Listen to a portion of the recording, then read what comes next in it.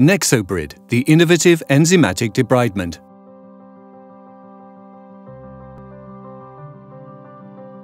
A pioneering new treatment is harnessing the power of papaya and pineapple to avoid skin grafts in burns victims. The specialist unit in Livingston is the first in Scotland to use the treatment, which reduces the need for surgery involving general anaesthetic. The application helps to preserve healthy tissue and has so far encouraged swift recovery times. Well, Kay Nicholson's been speaking to one of the first patients to benefit.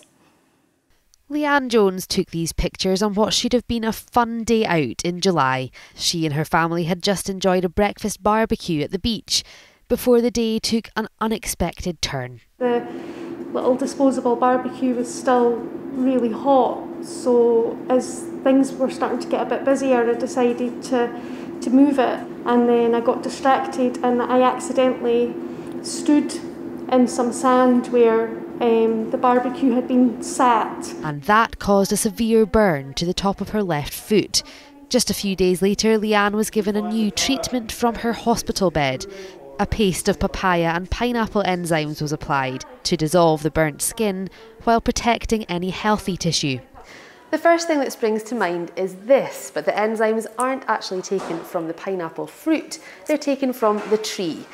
This burns unit in Livingston is currently the only hospital in Scotland using this pioneering treatment, but there have been various benefits so far.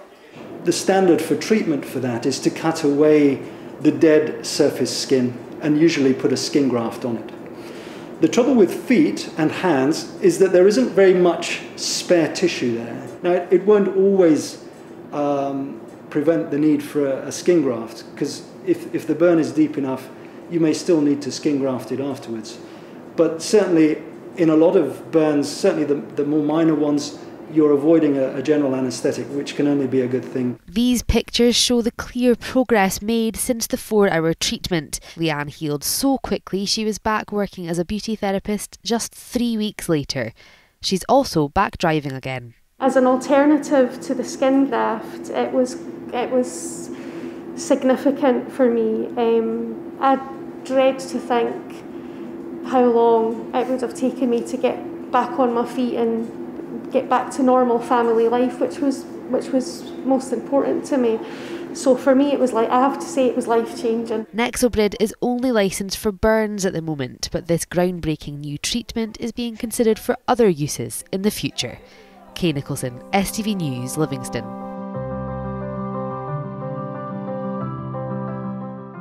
Hi, my name's Hilal Bahir. And my name's Dan Widdowson. Together we're the burns consultants at the Wallace Burns Unit at St John's Hospital. Our unit covers a large geographical area, including Edinburgh and the Lothians, right down to the Scottish borders in the south and all the way up to Inverness in the north. The unit at St John's has been around since 1991, when this hospital was built. But it has its roots in the Bangour unit down the road, which was established during the Second World War and was used to treat some of the wounded soldiers. There have been a few changes in burn management over the last 20 years or so, with surgery still dominating as the main treatment option for full-thickness burns. And while enzymatic treatment of burns has been used historically, it wasn't until relatively recently that it re-emerged as a serious contender in burns management. We first began to trial the use of Nexobrid about 5 years ago in our hospital, and it took us several attempts in order to retrain ourselves to recognise the appearance of a successfully debrided burn wound following Nexobrid application, particularly in the mixed depth and deep dermal burns where the retention of healthy white dermis can look like incompletely debrided burned eschar. Having taken a few years to establish the product on our hospital formulary, we now use it quite regularly for our patients. Most of our burns are under 10%, and a great many are to the hands and feet, and it's these that really seem to benefit from Nexobrid debridement. Where surgical excision in the hands and feet can result in over or under debridement, with potential exposure of structures like tendons, enzymatic debridement removes only the burnt tissue, leaving the healthy tissues, like dermis, behind, which in most cases results in wounds that can be conservatively managed with dressings or occasionally skin grafting. Another area where we've found Nexobrid to be particularly useful is in the elderly patients with comorbidities, which may make general anaesthetic risky. The treatment can be carried out at the bedside, and our pain nurses set up pain-controlled analgesia, which is used during the 4-hour treatment. The most painful times tend to be during the first hour and then at the end when the product is removed. However, our pain protocol has made this treatment a lot better tolerated by our patients.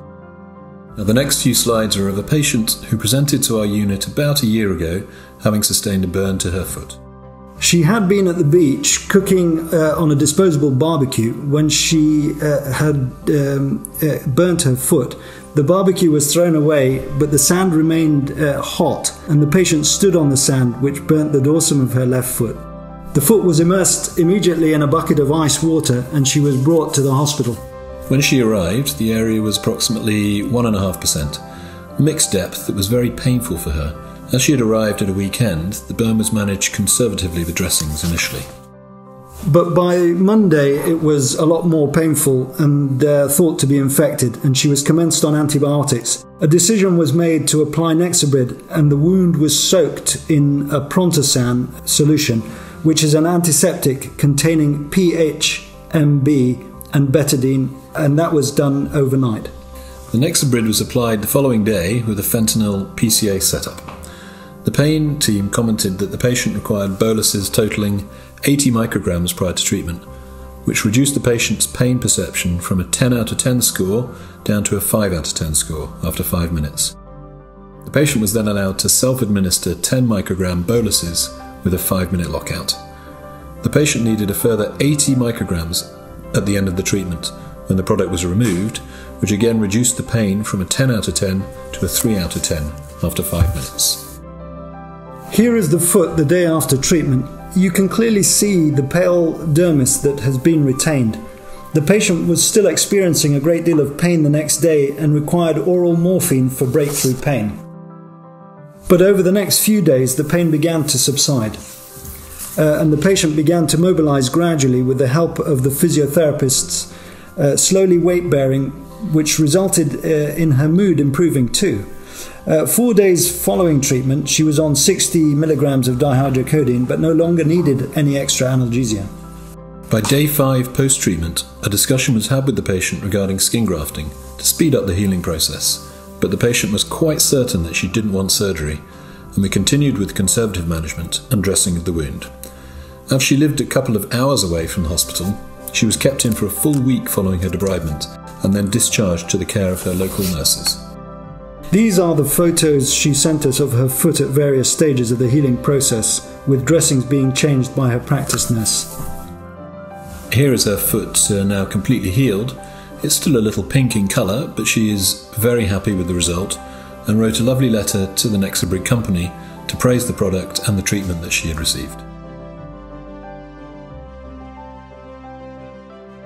Selective enzymatic debridement preserves dermis, which is considered to be extremely important for tissue regeneration. In this context, enzymatic debridement represents an ideal tool for a regenerative approach in the treatment of burns.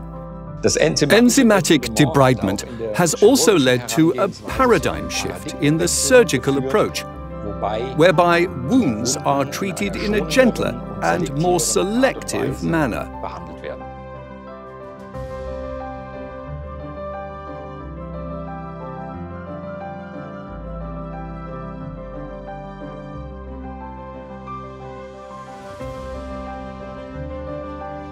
In the field of burn medicine, enzymatic debridement has strongly influenced interdisciplinarity and interprofessionality in recent years. The allocation of the different work steps between various specialist disciplines has strongly supported work processes and agreements, and the transfer of responsibilities results in better team cohesion. Yes, the future of enzymatic debridement is very exciting. On the one hand, in burns, we have to wait and see as soon as the product is approved for the treatment of children. Here, I see a very large potential. but of course also for the chronic wound, a very broad field where enzymatic debridement can be revolutionized.